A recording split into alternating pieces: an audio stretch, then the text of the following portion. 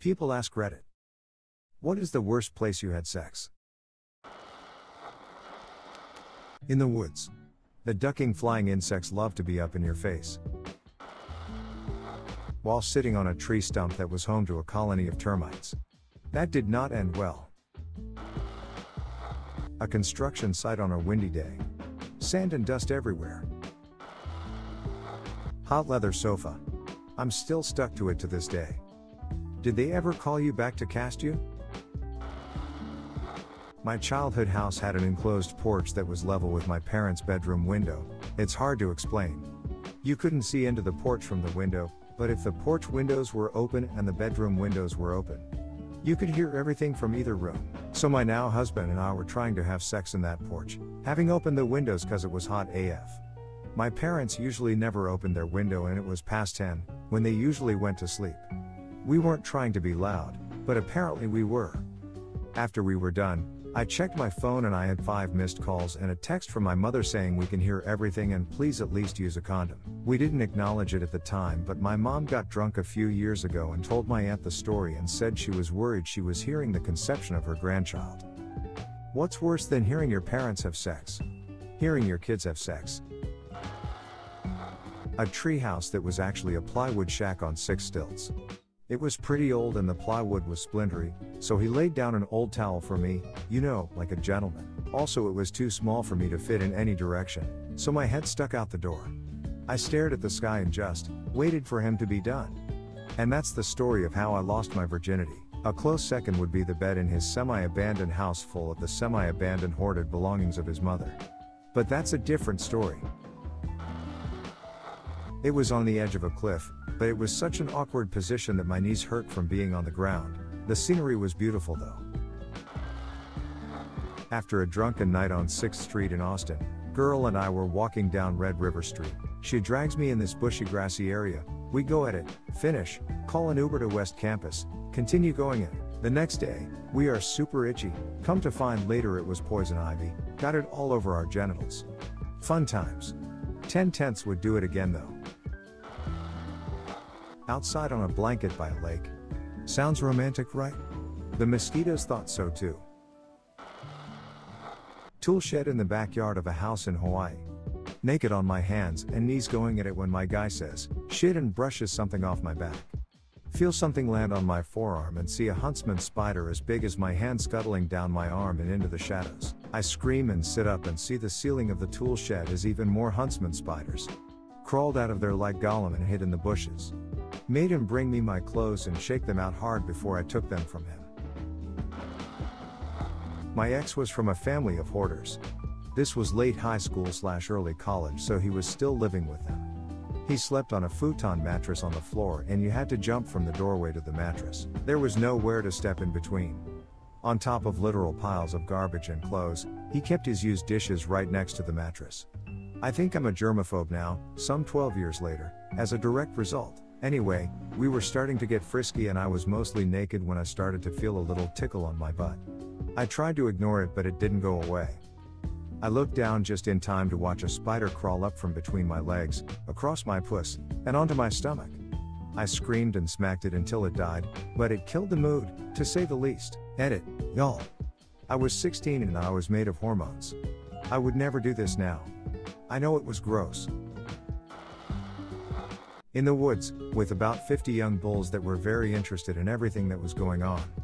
We sneaked in and out of that field about 3 times to try and shake them off, but as soon as you make a sound, they all come running over to watch, with no concept of personal space. We ended up making a barrier out of branches to try and hold them off, but the duckers just broke right through it in seconds. It was like Shaun of the Dead, but the zombies only want to lick you instead of eat you. Have you ever been licked by a bull? It feels like someone stroking your back with a fish dipped in egg whites. I would say I'm never doing that again, but we went back probably 7 or 8 times. Luckily the cows were always distracted by some sheep in the next field. This is one of the many joys of having parents that don't knock before entering a room. Believe me, if I could not duck in front of a mooing audience, I would. Edit, just to clarify, the bulls were spectators, not participants despite how hard they tried. The back of a Volkswagen. A campground shower. People came in the bathroom while in the throes and we had to just stand still like we were avoiding a raptor attack until they left because they otherwise would have heard the ball slapping passion from behind a dinky stall door. Did I mention I was bent over, blood rushing to my head and water in my face? Still with the guy though. He's a charmer. Beach. Sandy balls and box. Bugs in my butt. Dog turds close by. No thanks. So sex on the beach is a myth we have been fed by the entertainment industry. If you love having sex with 60 grit sandpaper, then have at it. It is like banging a Craftsman belt sander on slow. 3 a.m. leaving the club, got lucky but we didn't have the patience walk to one of our places. So we stopped walking home and did it in a park. Walked past the park the next day to see it was actually a graveyard. Back seat of her born-again Christian dad's car. We broke the back seat and left a lingering weird teenage hormone sex smell in the car. He was pissed. Bottom of cliff next to the ocean. Turns out I have an allergic reaction to coral and my back was scratched the duck up from it. It was windy, wet, and itchy. Runner-up is a movie theater. My wife once thought it would be cool to try and give me a hand job with a snowball on a trail in the woods. Icy snow is scratchy. Edit, I will try softer, fresh fallen snow and report back someday. Not me, but a friend of mine had sex with a girl in the helicopter of a McDonald's place. He's never going to live that one down. Here comes the happy meal. In the pool. Water is not a good lubricant. A public park. It was in high school, and it was like 6 a.m. There was no one there at least, but still. There's this one time during which my ex and I both got really horny in the middle of the countryside. We headed for a small forest, took a quick walk in it and did the deed in a small clearing. Sex was good, but while putting my clothes back on, I spotted this camo painted hunting camera, that's triggered by movement. It was of course pointing at us the whole time. Let's just say that this poor guy lost his footage. At my friend's place, after having 8 to 9 shots of vodka, we decided to bang each other. We removed our clothes quickly and got into cowgirl position. Couple seconds later I remembered she puked on the floor, and my back was lying directly on it. Didn't move from there until we changed positions. Good times. Hope there were no kisses involved. I can neither confirm nor deny it. Not sure if it counts, but I once has a sleep paralysis, wet dream. It was terrifying. Met a girl online and we tried to do it at the park. A cop showed up before we started and told us we had to leave. We went back to our cars, which was at a small shopping mall. We went behind the shopping mall and got it on behind a dumpster. It worked out well, so we met up there again a week later. Except that time, as we were walking away, a dump truck picked the dumpster to empty the trash. Was hilarious at the time but frightening looking back on it. This was about 10 years ago. Disabled toilets in a zoo. Looked up to see 2 monkeys watching us through the window and wanking. I don't recommend on top of a piano. Very uncomfortable and not at all the experience we envisioned. Once in a, only nearly, empty train carriage. Just sat on his lap facing him in a hiked up dress. All fun and games until you pull into a station and there's a crowd of people on the platform looking directly at you through the window. TBF, me and this particular XBF were savages, we'd do it anywhere. Once in what we thought was an empty hotel ornamental gardens, we realized after that some dude was watching us from his balcony with a glass of wine and a cigarette. The shower, without my glasses, head up to the shower head and my eyes being flooded with water while I'm getting bummed. Bunk bed 100%. I've had one all my life, and let me tell you, when you're on top and going to town you can't sit up or you smack the shit out of your head. She can't get on top cause she smacks her head. It's just a terrible ducking time. Pun intended. I dated this girl in high school. Her aunt and uncle let us use their pool whenever we wanted, as their house was massive and they wouldn't even be able to tell we were there. Anyway, this girl was trying to get it on in their pool while her uncle was home.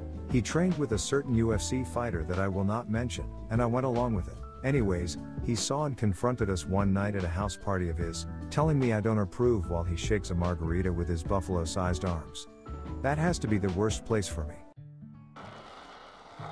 First floor fully carpeted apartment corner unit at the bottom of a hill. Heavy rain flooded the area. Humid weather. Put on a wait list for maintenance to address. Several days pass. Apartment smells rank as duck. Possible mold under carpet. Hottie from work shoots a text out of the blue saying she's been drinking with friends and wants to give me the good suck at my place. Time sensitive. One-time deal. Immediate response required. Tell her to haul her butt over. Best head I ever received. Smashed over soggy carpet. Possible long-term health effects due to mold. Abandoned power plant at midnight. After the job was done, almost fell through a hole on the floor where machinery had been on to God knows what below. That's when we heard the hobo cough. In a literal smokehouse. Lost my virginity with about 50 rings of deer sausage hanging around to dry. My friend and his dad were gone and we were like, this seems like a great place. At least when I went home I smelled like venison instead of sex. The secondary conference room of our office. It was mostly unused and we had been fooling around back there sometimes.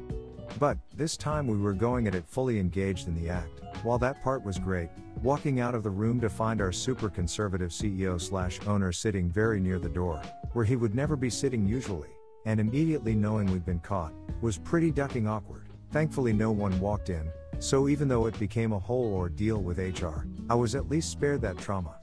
I'm not sure I could have ever spoken to the man again if he'd walked in on me ducking someone from behind on his conference table. Definitely my first time outdoors in a field. Thought I was being a gentleman by putting my coat under us, not knowing that she was a squirter. I was so pissed off carrying my coat home thinking she'd pissed on it. The joys of being young and stupid. Hanoi, Vietnam. I was backpacking and sleeping in dorms. The dorm room had 8 beds, 6 of those beds were filled with my friends, one was a stranger. Come back from a night clubbing with an absolutely stunning but trashy British girl. As we get in the room, all my friends start cheering me as I climb the ladder to my bunk. The only privacy was this curtain so you could still hear everything. I was having trouble performing as it is, and then this German guy shouts, "Hey, can you not do this here?" The lovely Brit responds, "If you were inside me you wouldn't be saying that, would you?" Needless to say, it was a horrible experience, neither of us orgasmed. Had sex in a tent that was too small, on a blow-up mattress that wasn't full enough, in a yard of people that I knew. Was a friend's 18th birthday, and my fiancé and I were both friends of theirs. We all camped out in the front yard, and I think every couple ducked simultaneously. It was very sweaty and loud, and we were all blackout drunk too.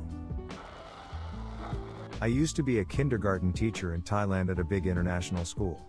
At night, my class was unlocked and I could go in anytime. Foreign teachers lived on campus. I met an American girl on Tinder and then she said she wanted to see my class. Took her to my classroom and showed her around. Ended up doing the deed on my desk. She squirted all over the ground. I couldn't find any paper towels, so I cleaned it up using papers instead. But the class smelled like sex. Next morning, I'm at work and some of my kids are sitting on that spot with the Lagina juice on it. It was awful. Thankfully I was leaving Thailand the next week, but it's such a weird memory.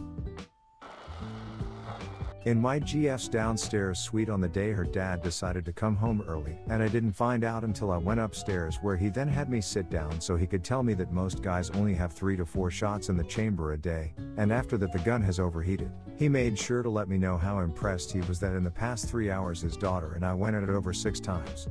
That conversation felt like hours. Thank you for listening to another B-Town Reddit Stories episode. Hit the subscribe button and check out our channel for more stories. Let us know your opinion about this topic in the comments.